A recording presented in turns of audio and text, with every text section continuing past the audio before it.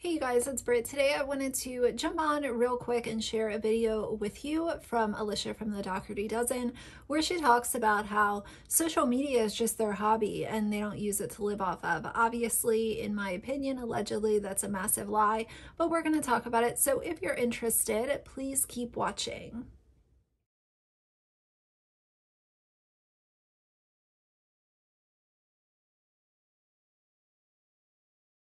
All right, you guys, so if you're clicking on this video, you probably know who the Dougherty Dozen is. They have a massive platform on TikTok and their presence on YouTube is growing. They are a family with 12 kids. Alicia is the mom and she is the one who runs their social media presence, the very large one that they do have. She's the one who makes the content and is the kind of face of their presence online. Like, she's in all the videos, she's kind of orchestrating everything that's going on for the camera. And a common point of conversation is the amount of money that she's been able to make by exploiting these kids that either came to her through kinship, adoption, or biological kids. Obviously, no matter how they got to her, my argument has been that they all deserve the same amount of privacy. None of them should be used as a way to make her look like a savior or put her on a pedestal. I think that adopting is amazing, and if you're in a financial position and you have the capacity to take care of a child and actually give them a better life, I think that's amazing. But in my opinion, I also think that a child having a good life does not equate to them being exploited and having their, at times, very tragic pieces of their life story told for them. And this is something that she's done with a lot of the kids that have come to her that are not her biological kids. It's sharing medical history, mental health diagnoses, medications that they might be on, what kind of doctors they see, and there's just zero privacy, and it's a big problem, and that's why I'm talking about them. I really wish that some bigger channels would talk about Alicia, because it's just nice to see more people giving commentary on things like this. I just like to see when people are on the same page. So that's all. On my very first video that I did about her and their presence online, I had a little bit of the info mixed up. I thought that the two children that just came to her home recently, I thought that they were foster. They are a kinship placement. The way that I look at that is, even if she is friends with the birth mom, that doesn't really matter to me, because it's still not a permanent full custody that she has on these kids. And let's just say that she did have permanent full long-term custody of these kids, they still don't need to be exploited. And that's where I will stand on it. So I did make a correction in that first video, but my opinion has not changed since then. And I still truly stand on the point that they all deserve privacy. And so I wanted to share this video with you guys. We're not going to watch the whole thing. It's just part of it where she talks about how social media is just fun for them. It's fun. It's just, the money doesn't matter. Even though she herself has stated that she makes over $40,000 a month by being a full-time influencer. So she's bringing in over $40,000 a month by doing this, and you're going to try to tell me that it's just a hobby and you don't live off that money? I call bullshit. Bare minimum, let's be honest. Seems like it's so impossible for YouTubers to be honest. So this came from a deleted income video, and this woman is making bank every month by making this content. She's saying monthly incoming, teacher, coach, cleaning, online job, Instagram, Facebook, promos, child tax. And let's see, we're talking about over $35,000, $40,000 a month by her doing what she's doing. it is truly something very rare to find a YouTuber that is actually honest and is honest for a long period of time. The numbers start growing, the income starts growing, and the integrity and honesty just disintegrates overnight. So let's see what she has to say. Last thing that I want to say before we get into her video is that she was on a live stream this afternoon showing everyone on YouTube where her children sleep at night. This is something that I've been talking about for a while, so I'm not going to harp on it for a really long time, but can we stop showing the internet where kids sleep at night? Especially with someone like her who has shown the front of their house multiple times. People know where they live. They have a plaque on the front of their house that has the house number and the name of the street. She shows people where she runs errands. People know how to find her house. It's not a secret. She's provided so much info to people online to be able to locate it. And then you're doubling down by showing people where your kids sleep at night. I don't understand how anyone could feel okay sharing with the world where their children sleep at night. It's reckless, and you cannot tell me that you care about your kids' well-being if you're showing strangers where they lay their heads at night. It's Alicia with the Dougherty Dozen, and I'm in my car because I am going to take you running errands with me today. However, I first wanted to do a family update vlog real quick because many of you are wondering, how did we have, hold on, my hair is super frizzy, dryer sheet hack, how did we have 10 kids and now all of a sudden we have 12 kids? And what's going on with our 2 bonus kids, and what does a bonus kid mean? So anyways, I wanted to answer those questions real quick. That's better. Before we run errands together. So I don't like that she says bonus kid. To me, that kind of segregates them from the rest of the kids and doesn't make them a unit. Usually, some of you guys might know, I have what is technically a half sister, but I call her my sister. She's my sister. I don't call her my half sister. I don't call her a bonus sibling. She's just my sister. So I don't know, to me, when you have these kids coming in to a home that they're not familiar with, spending all of their time with kids that they don't know, and then the mother saying that they're a bonus kid, to me, I don't know. I think that it just kind of puts a line in the sand that doesn't need to be there. Just say that they're kids. Simple. how did we end up with 2 extra kids? I think about a month ago, a little more. Bonus kid, extra kids. Like, to me, it's just, she might not mean for it to come off like this, but to me, it feels kind of insensitive, and like you're putting them in their own box, and like they're not your kids until they run through this, you know, first initial period of time. I don't know. To me, it's just a little off-putting. I know that that's not the most serious thing ever, but again, I'm just sharing my opinions on this video as she presents it. Childhood friend that I grew up with, her kids were needing to go into foster care. And could we take them instead of them going into foster care? And we weighed the pros and cons, and like, I mean, it's a big decision to like add 2 more kids to your family when you already have 10 kids. And we talked about it as a family. We went over, I mean, we like deliberated on it for a long time, to the point where the kids did go into foster care, and they were miserable. So she said there that they went into foster care and they were miserable.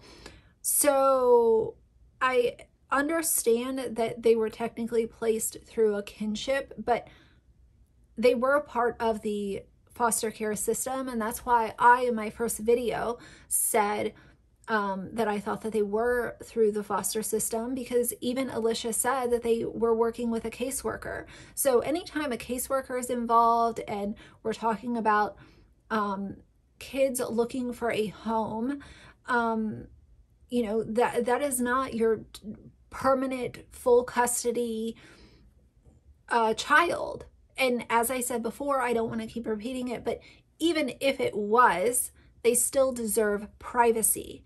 But when they're already dealing with, you know, losing their parents, not being able to stay in the home that they're familiar with, not being with the parents that they are familiar with, or the parent, that deserves the utmost privacy and respect. And it's a really, really delicate situation. And I personally don't believe that they should be blasted all over social media literally a day after coming into this home. The only reason that the main reason that we were saying no was because it would most likely negatively impact social media. But remember, social media is just a hobby. It's just for fun.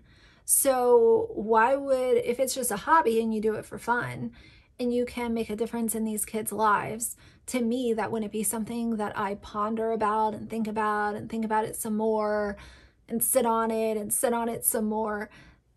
I don't know, if I was really trying to do this for the right reason and social media was not my nest egg, then I don't really see where all the pondering and deep thoughts came in. And it has. But we finally decided, like, that's stupid. That's a stupid reason to say no. Like, how is that fair to these kids? The whole reason we got into social media influencing, not even 2 years ago, was to spread the word about the need for more foster homes and the need for more adoptive homes for kids in foster care. So I talked about this point in a video that I just posted. I'll link it down below. But this whole idea of awareness, I hear this all the time from influencer parents, and especially influencer parents that are sharing really personal information about their child, whether it be mental health, physical health, or, you know, anything. They think they can get away with it by saying that it's spreading awareness. And I agree that I think that awareness can be an amazing thing if it's done right. And in my opinion, you can spread awareness and have a very, very strong message and have really powerful conversations with people without the kids being used in the content. How does that even make any sense? The kids have to be in the videos for you to spread awareness?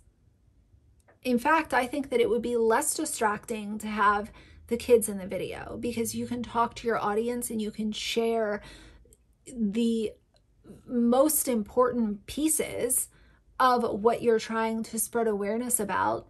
And, you know, you're not having to worry about the kids running around and then, you know, one of them slips and falls. Like, the kid just doesn't need to be in the video. Awareness is great, but the kids do not have to be in said content for the content to resonate with your target demographic, which is probably other people that might be looking into fostering, they might be looking to adopt. You know, she has talked about some mental health diagnoses. You can connect with those people and have a really strong connection without sharing medications, giving so much info out, having the kids in the content. It just all, like, the argument, for me, it falls flat every single time.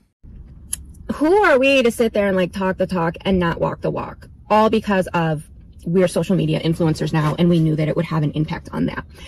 At the end of the day, social media is not our life. We love it. Social media is our hobby, and we enjoy it immensely. Let's be honest, if it was not paying her, do you think that they would be making the type of content that they're making right now? Truly, be honest, because here's my thing. If there is a hobby and you consider it a hobby, you're going to do it if you're not making any money. Would she be doing this if she was not being paid for it? And I know, you know, a lot of people will say, oh, well, early on, I wasn't being paid for it. But when you put this much money into your content, she's constantly spending thousands of dollars every week at the grocery store, at Target, at throwing birthday parties. So there's a lot of money that's being put into this. Do you think that that would exist if she was not making over $40,000 by being a full-time influencer? And I hate when YouTubers say, I love you guys, I love you guys. This is, in my opinion, a manipulation tactic. I think that family vloggers like the people that watch their content because it pays them. At the end of the day, I think that there's been a few inappropriate parasocial relationships that Alicia has formed, like with Auntie Lauren. But aside from those select few, how can you love people that you don't know? You might, you know, respond to their comment once in a while, and maybe I just take the word love way too serious, and maybe that's a me problem. But I've also seen many YouTubers drop the word love as a way to connect with subscribers, like Auntie Lauren, who is now completely obsessed with Alicia's kids, and she feeds into it.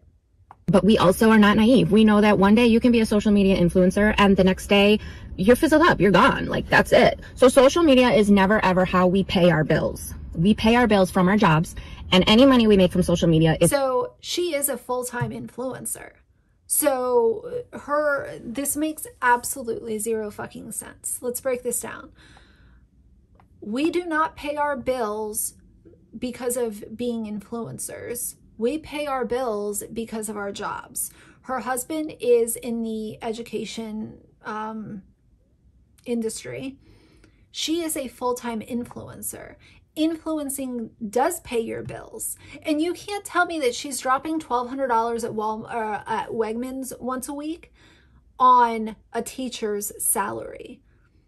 Try to make that argument. There's no way anyone would be able to drop $1,200 at Wegmans, hundreds and hundreds of dollars at Target and all these other stores, pay a household full of bills, that's mortgage, utilities, car notes, buy all of this clothing and snacks and all this stuff for these kids, aside from her grocery bill, off of a teacher's salary. So you want to say that you're an influencer because it's your hobby. And then you want to say that you pay your bills because of your job, but your job is an influencer. So it's not your hobby. And the money is what keeps you going. So let's just be upfront and honest, and let's say that y'all got into the algorithm, you blew up, you're making a truckload of money, and that's what keeps it going. Nobody would literally be able to do this if they were not making an insane amount of money by exploiting their kids' medical issues, period. Just extra. It's fun money. It's splurge money. It's the kids are spoiled money. So that was when we saw... Groceries is not fun money. And I'm pretty sure that allegedly some of that money from social media goes to paying for bills. Your necessary expenses every month are things like bills and groceries. And I would say that necessity is buying clothing for what you consider your bonus kids. This lady's full of shit. I don't know what to tell you guys. Yes, we can take... We're like, that was stupid. Like, these kids can come, stay with us, have fun. Like, I mean, our house is fun. You've seen our house, right? Like, it's a fun house. So, and they moved. A fun house. Now, she's expecting followers to think of their house as the fun house just based off these little TikToks and YouTube videos that she does.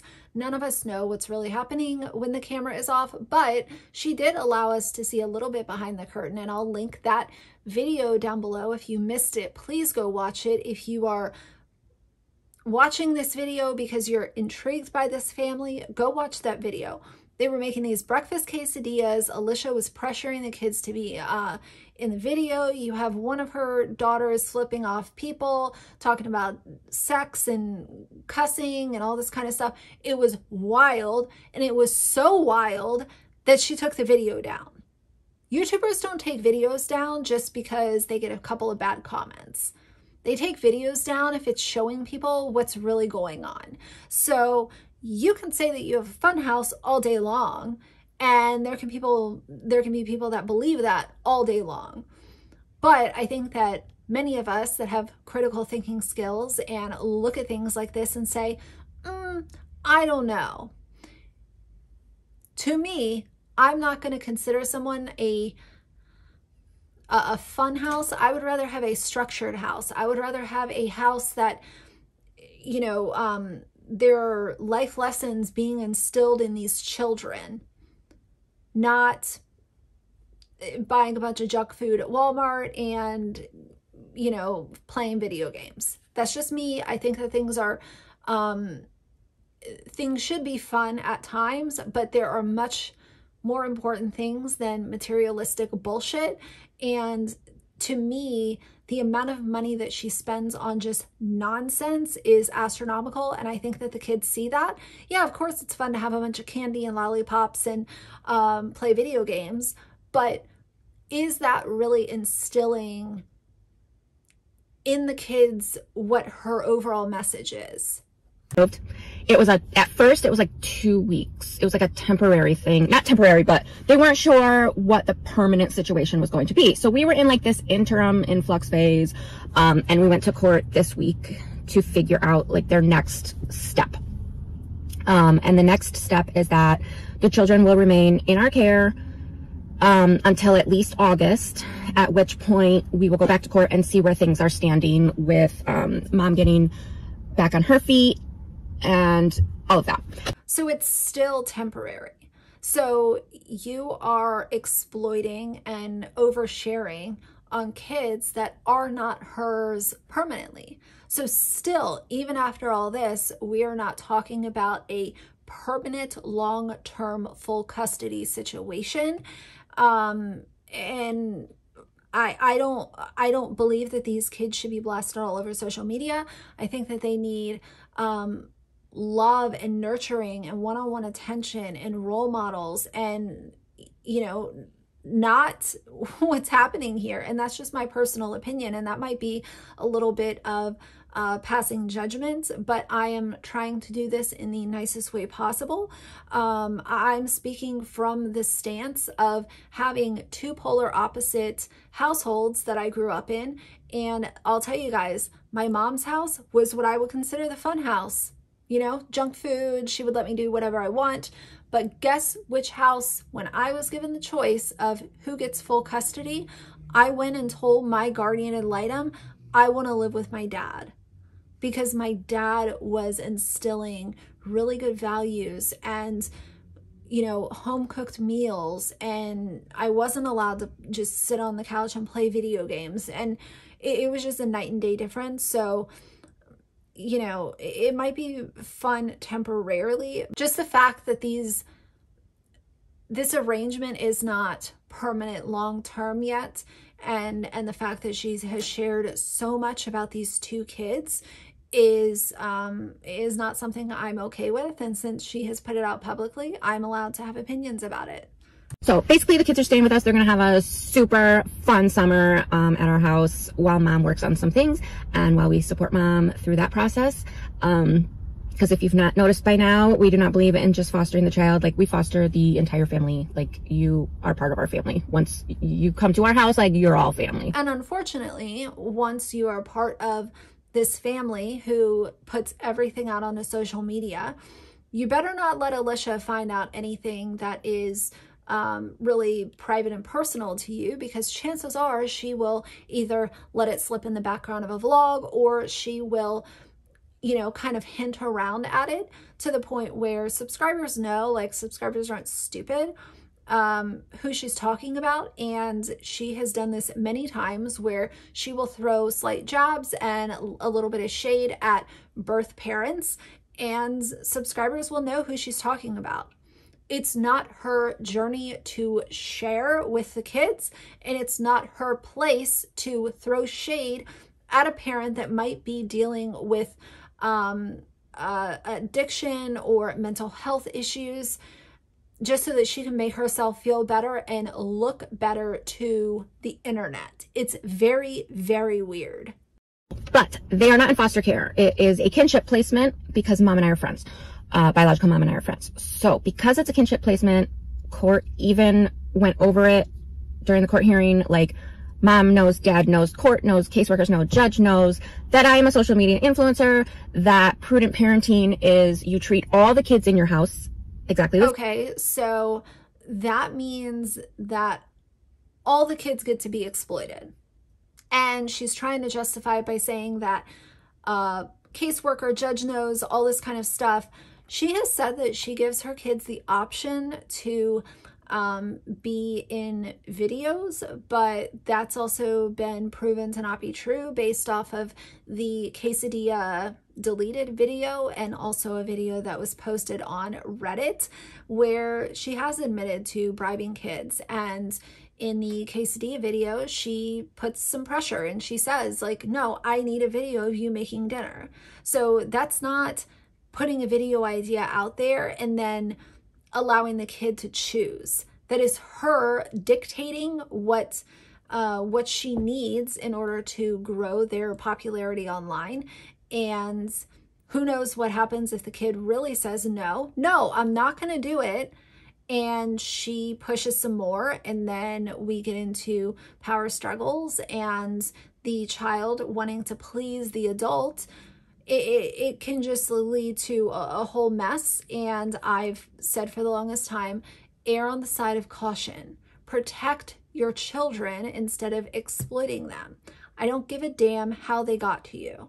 Kinship, foster, adoption, biological kid, you as their guardian or parent, your role is to protect them, period. Same.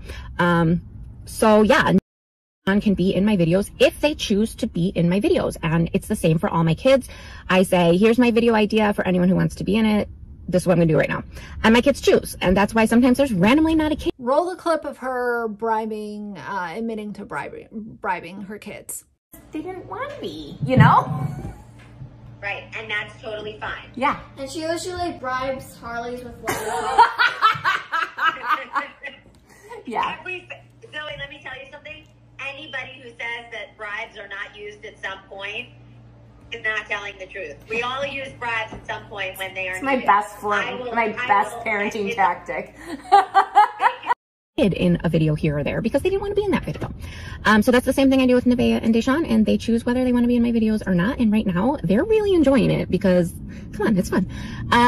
So that's where we stand. We're not adopting them. We are not fostering them. They're staying with us as like a family friend placement. And we're enjoying our time with them. So that's all that I'm going to watch of her video. You know, to me, this is just, she's someone who wants to stand on a really important message that a lot of people will agree with, but her own words and her own actions prove that that's not her deal.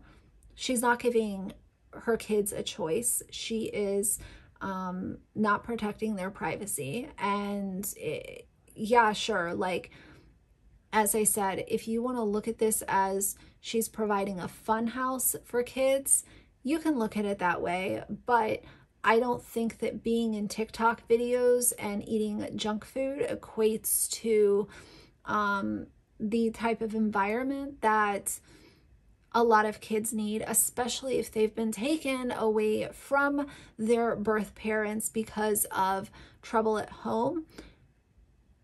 Being plastered all over TikTok for clicks and views and having their medical information shared with the world ain't it, and I'm here to talk about it. So either way, that's going to be it for now. I will have another video sharing some other clips and stuff that I've kind of put together, but either way, for now, if you like the video, please leave a like and a comment, and if you'd like to see more from me in the future, please subscribe. I'll see you guys soon. Bye.